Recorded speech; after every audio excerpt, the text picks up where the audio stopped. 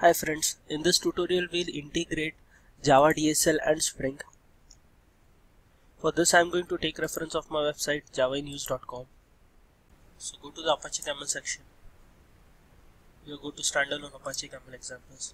Previously we had written a program file transfer using Java DSL Apache Camel. So here we had configured an Apache Camel route to transfer file from one folder to another. This was done without using Spring. In this tutorial we'll create a similar simple route builder, but this it will be called by through Spring.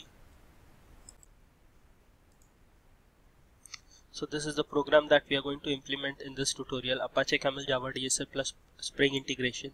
The advantage of using Spring will be evident as we go on developing this program further in other tutorials like writing the redelivery policy, transaction management, etc.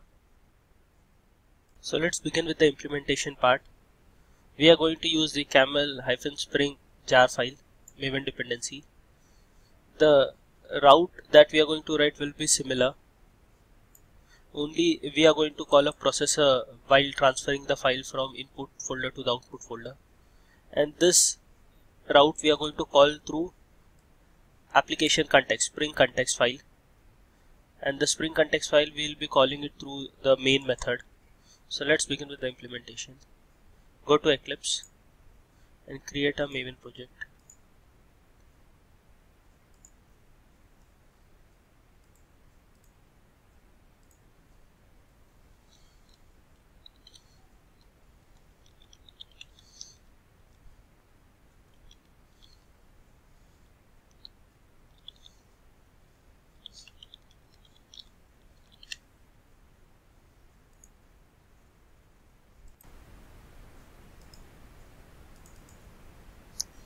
Next we'll add the dependencies, Maven dependencies.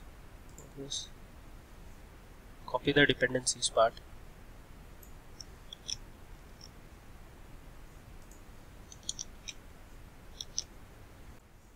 Let's run this project now.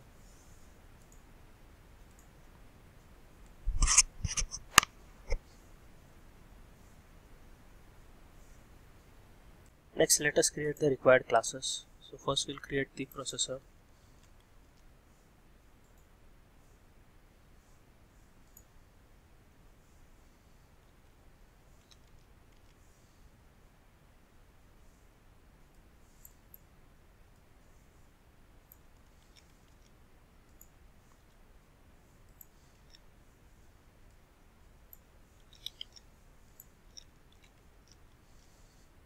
Next we'll create the simple route builder in which we have configured our route.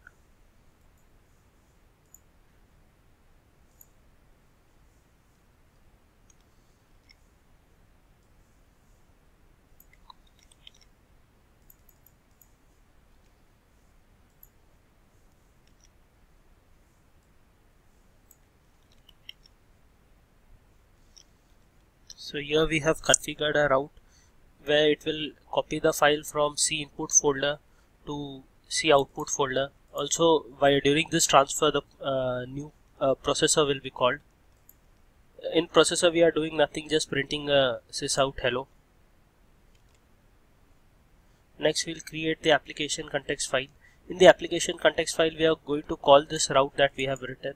For this, we'll first create a bean of the simple route builder class, and that bean will then be called by using the route builder ref.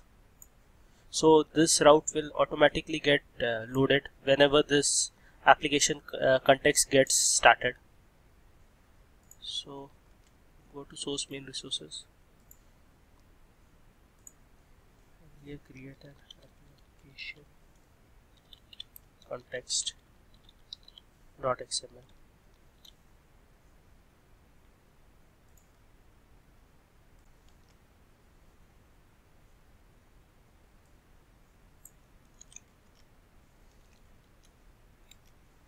Finally, we'll write the main class to load the application context, and we'll start this application context.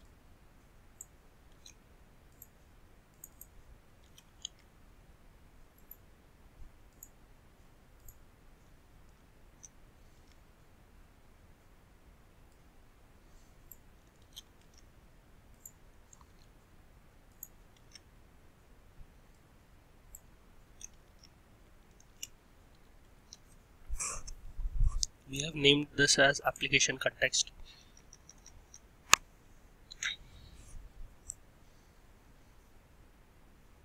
So now let's run this program. So what this program will do is it will load the application context.xml, which will load the configured route.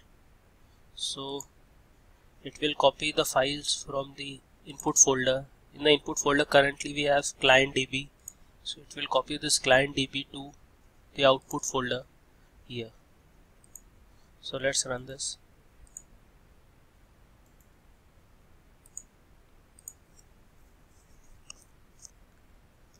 So the processor has been called only a single time because the route, since there is only one file in the input folder, so the processor gets called once and it prints hello.